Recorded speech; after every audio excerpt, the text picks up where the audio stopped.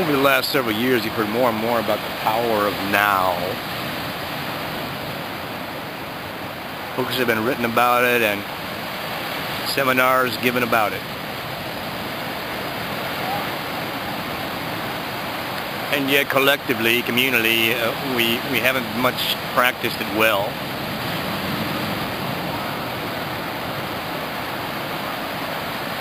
It's a universal epidemic of both remorse about what has happened in the past and about fear of what is coming up soon or tomorrow.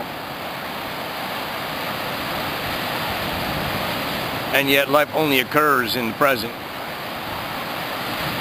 And when we get distracted by things coming up, or when we get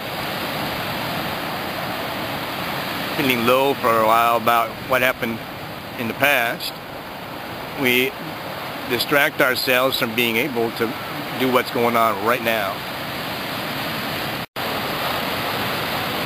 One way to practice presence is to keep a couple of ideas at the forefront of your consciousness. When you're challenged with a difficult moment, maybe a loved one is being angry with you, or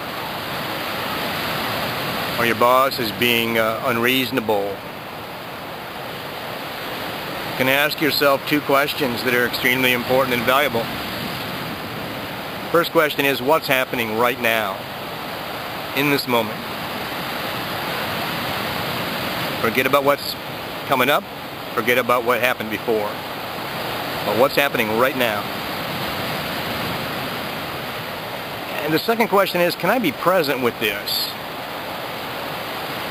Can I be present with this? Because as you answer that question in the affirmative, you grow your power. So the two questions again. Whenever you're challenged with a difficult time, what's happening right now? And can I be present with this?